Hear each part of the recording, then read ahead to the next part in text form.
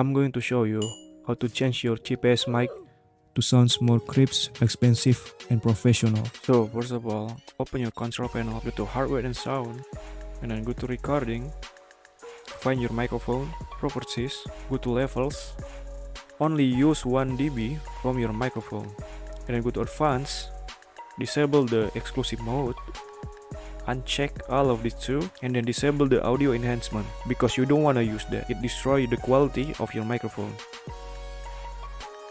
Click apply and OK. Download the Steelseries Sonar application apps. After you installing it, open the apps, go to Sonar. You want to change the output to your main headphone and then change your input to your microphone. Because I don't really use the audio enhancement for my headphone, so I'll leave it by default and then only change the mic settings. Go to mic, go to preset,